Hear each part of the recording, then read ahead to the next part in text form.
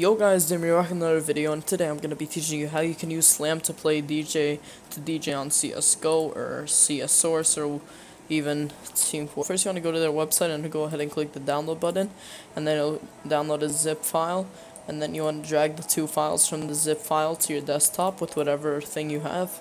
And then you don't need that anymore. Go ahead and open up slam.exe. You'll have to run as administrator, so just click yes. Alright, afterwards it's going to go ahead and open up this program. Here you can select the game that you wanted to play on. So I wanted on Counter-Strike Global Offensive.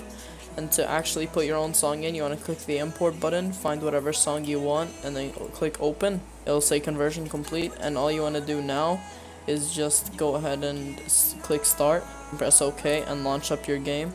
I'm just going to load into an offline game with bots to show you how to actually make it work in game. Now inside of the game, you just want to go to your console by hitting the tilde key, which you have to enable inside of developer settings, right, which is here, game settings.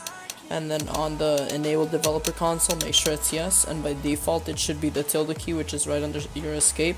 And open up the console and type in exec slam, and then you want to type in LA to list all the songs, and then type in whatever song you want. So I'm going to click 1, and then now you just want to press X to play.